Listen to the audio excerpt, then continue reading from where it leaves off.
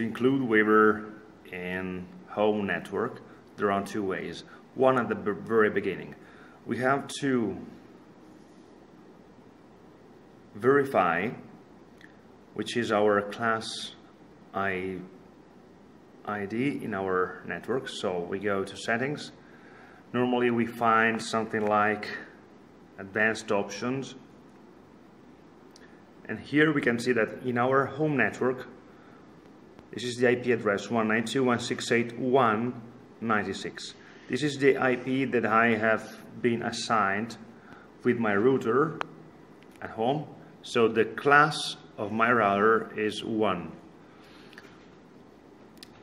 Once back, I create a new aquarium.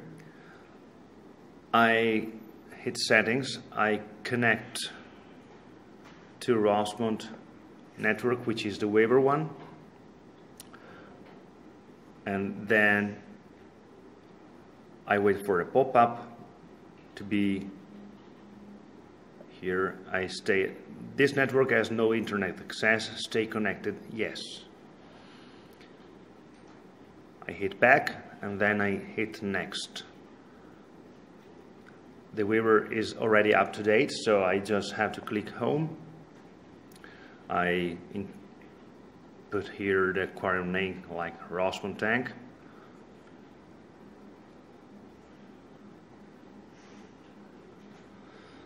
Then I hit next. In this section I can change eventually my login password and ID.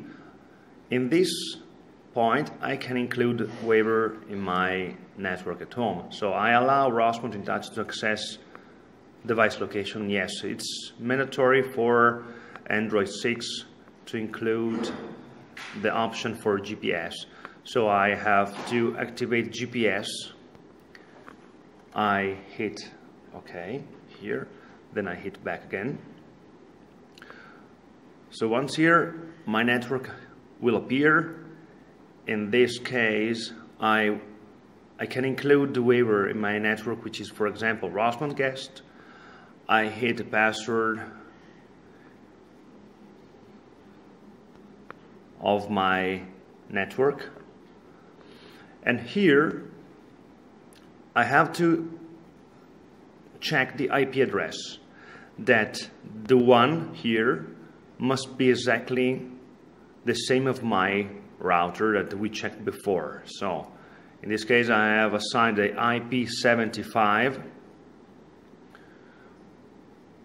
to my waiver, and if I have two waivers I could eventually put another one like 85 or 86 or something similar.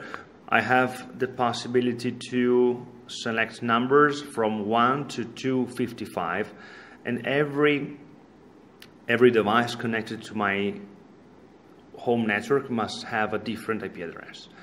Once done this, I can just enable infrastructure mode. So now infrastructure mode has been activated. I can connect to my home network. I hit OK. And now I can see from the icon over there that the waiver has been disconnected. I can reconnect to my home network, and once I've been connected to a home network I can select the aquarium. So here it is. I can now add points and add pumps on